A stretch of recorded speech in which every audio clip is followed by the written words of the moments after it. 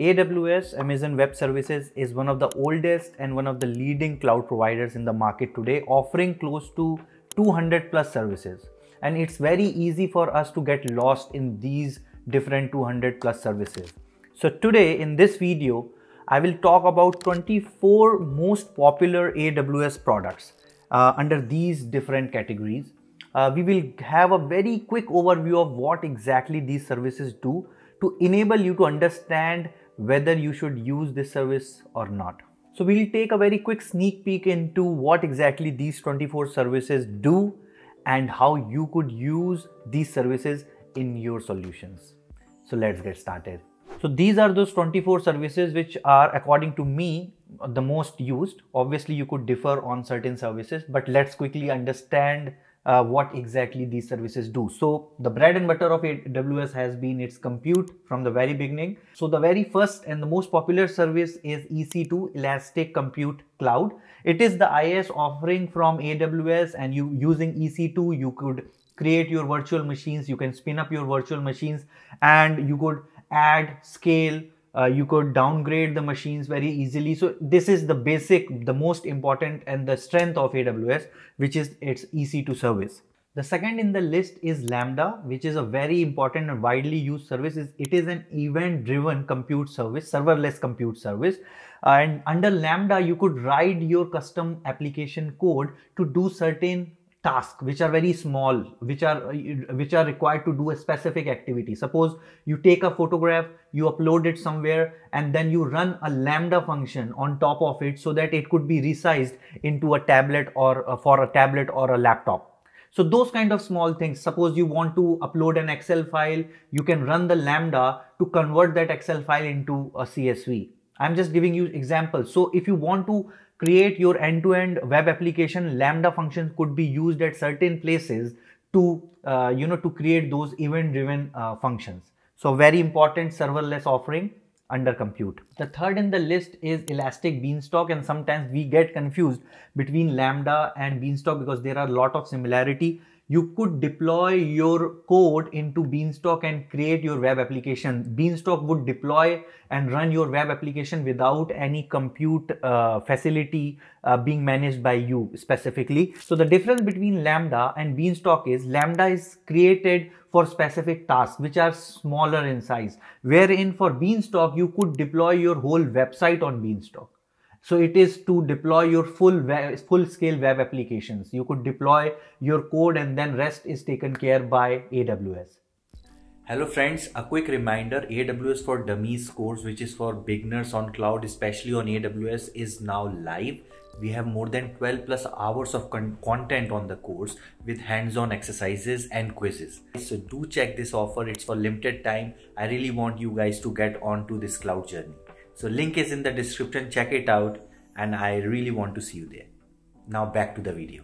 Another very important service in AWS is AWS S3, which is an object storage, which is called as simple storage service. It is an object store where you could store all kinds of data, structured, unstructured, semi-structured data, and potentially this becomes your landing zone where whenever you're starting any kind of work in AWS S3 bucket, you need to create an S3 bucket, upload your files. It could also become your data lake.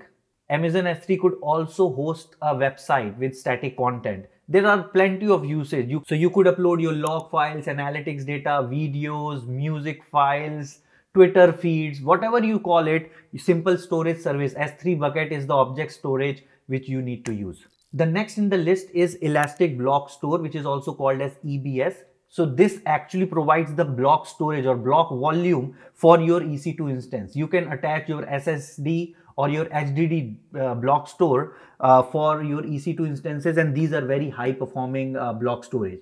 So reads and writes become really fast if you attach EC2 and EBS. So your Elastic Block Store becomes your backbone of your EC2 instance, and you could store all the data into this block store.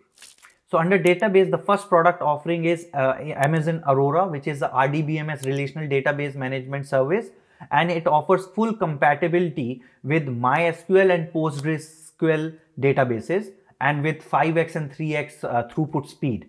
So if you need a Postgres or a MySQL database instance, you don't have to provision it on EC2. You could simply use this serverless service, and rest all will be managed by AWS while you leverage all the benefits of MySQL and Postgres. And the second one is DynamoDB, which is a NoSQL database. If you want to know more about NoSQL database, there's a specific video I have created. But this particular service is again offered by AWS as a serverless service, wherein you could provision key value or document databases. So this is the NoSQL database offering. So the next in the list is RDS, Relational Database Service, which consists of 6 different databases offered by AWS. Amazon Aurora comes under this, then PostgreSQL, MySQL, MariaDB, SQL Server, Oracle, all these kind of different databases could be provisioned under Relational Database Service, and again everything is managed by AWS. So the last one is Elastic Cache, which is an in-memory DB offering by AWS.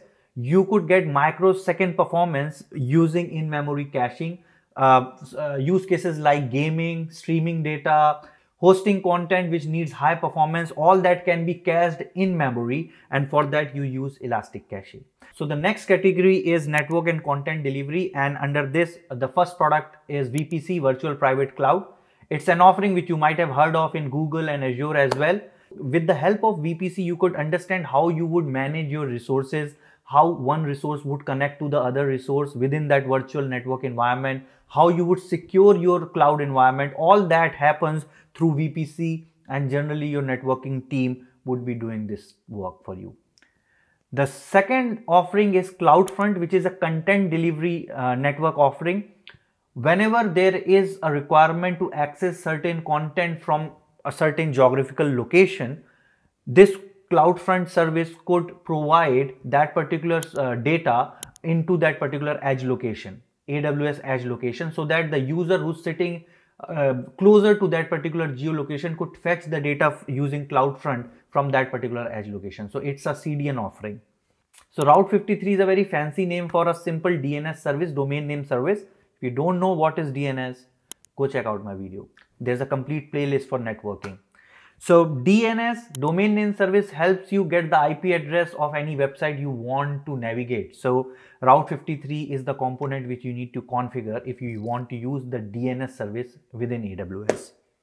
Elastic Load Balancing, again, it implements load balancing for application load balancer, gateway load balancer, network load balancer. All these kind of different load balancing activities can be done using Elastic Load Balancing service. I have created 2-part series for understanding load balancing in depth, so you can check that as well. API Gateway is all about managing, creating, publishing, securing APIs, testing APIs.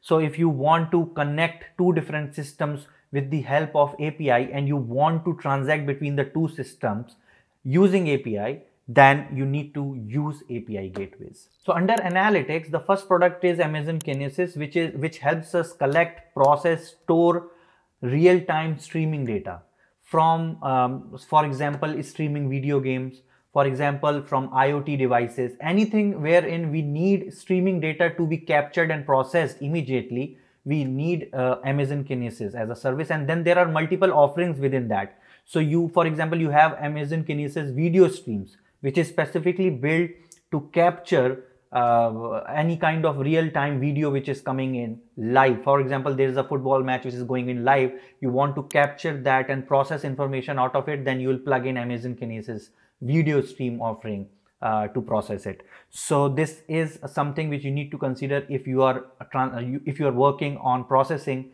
real-time streaming data. So the second in the list is Amazon Redshift, which is AWS answer to Google BigQuery. AWS Redshift is AWS reply or a competitor product to BigQuery, Google BigQuery. It also helps you run analytics workload meant for your data warehouses and data lakes. It is SQL based, so you can use Redshift for running all kind of your analytical use cases and analytical workloads, and then you can store the data in Redshift and then process it in your machine learning, in your AI or ML models. You could do pretty much everything because it's really fast. you could process exabyte of data in seconds. So yeah, it is one of the very important service if you're coming from a data analytics and data warehousing background. AWS Glue is purely an ETL product. It is a data integration service which helps you connect with various kind of different sources. It could be real time, it could be batch, it could be IoT, whatever. And then you could use AWS Glue to create ETL workflows to process the data, analyze the data, extract, transform, and load the data into the target systems. This is a very important piece if you're designing your data pipeline. And if you want to know more, see or check out my data pipeline video. Under machine learning, one product which I have highlighted is Amazon SageMaker, because this product can be used to build, train and deploy all types of machine learning models. It can help you implement machine learning operations, which is also called as ML ops. So while working on these ML models, you don't have to care about any backend infrastructure needs because AWS process it for you. So if you are a data scientist, if you are an ML engineer, you need to understand more about Amazon SageMaker. So the next category is security. And in security, the main service which is used across all clouds is IAM, Identity and Access Management. So as the name suggests, IAM goal is to understand who can access what, where who is the user can access, is the policies which you enforce, and what is the actual resource which is coming into the picture. So you could create fine-grained access controls using identity and access management. This is a very important area, and that's why we have cloud admins, IAM admins managing the security of the platform, managing the access and authentication and authorization of the cloud platform. So cloud IAM is a very important service. KMS, key management service, lets you create, manage and control all kinds of cryptographic keys which you use to encrypt and decrypt your data. So KMS is a very important service. Coming to containers, EKS, Elastic Kubernetes Service, is a managed service provided by Amazon to run all kinds of your Kubernetes workload. If you don't know much about Kubernetes or containers, you could check my videos on the same. The second in the list under containers is Fargate. Fargate is the serverless compute offering to run all kinds of container workloads. So if you have a container image, you could simply deploy it using Fargate, and rest all regarding the infrastructure needs will be taken care by this service. And then this Fargate can also integrate with EKS. So the 24th and the last product in our list is Amazon CloudWatch, which comes under monitoring. As the name suggests, it's the watchman of our whole AWS platform, because with the help of CloudWatch, you could collect, you could process, you could analyze, and then eventually act on all kinds of logs which gets generated by different services which we have discussed, and other services as well. So it gives you system-wide observability as far as AWS is concerned. So if you are working in SRE, DevOps, support roles, then CloudWatch would be one of the very common services which you would use. Guys, with this we come to the end of this video, and I hope you know something about these 24 services which are quite common in AWS, but I'm sure you know other services which are better than these services. So do let me know in the comment section the service name and what exactly it does in one line, and it will help the audience to learn more about AWS platform. If you have anything which you want me to make on AWS like I did in GCP, let me know and I will learn it and I'll share with it. So until next time guys, keep learning, keep sharing all the knowledge, and yes, keep hustling. Bye for now.